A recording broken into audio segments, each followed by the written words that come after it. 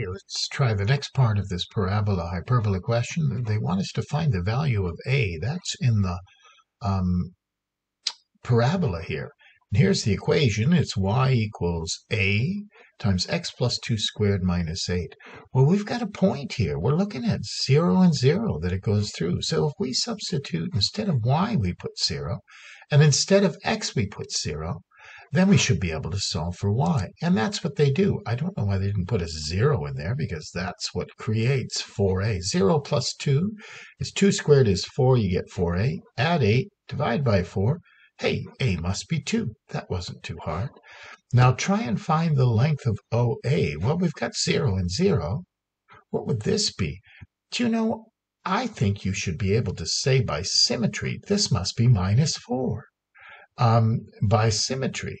And that would mean the length of OA would be 4. But that would be one way to get it quickly.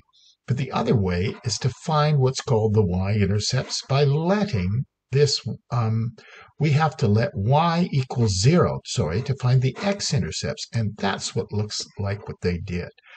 They let y equal 0, and then we're going to solve and figure out what x is. So they divide everything by 2 here, and that turns into a 4 minus 4, and they add 4, and then they do a nice little trick here. You could make it into a quadratic, but they just take the square root. X plus 2 equals plus or minus 2, so x is 0 or minus 4. So that's using algebra to get it, but I think you'd have to be able to say by symmetry, a must be minus 4. I think you'd get the marks that way too. Now, what's the range of f? The range of f, well, there's f. F can be anything going on to infinity here, and it can be anything going down to infinity here. The only thing it can't be is 1. So you just write y can't be 1, but y can be an element of any other real number.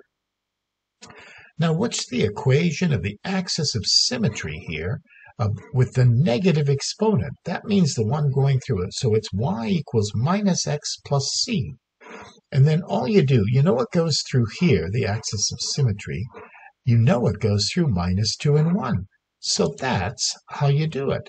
It's minus x plus c, but y is 1, and x is minus 2. You just put that point in there, and now that'll be plus 2. You take away, c will be minus 1. So there's your equation, y equals minus x minus 1.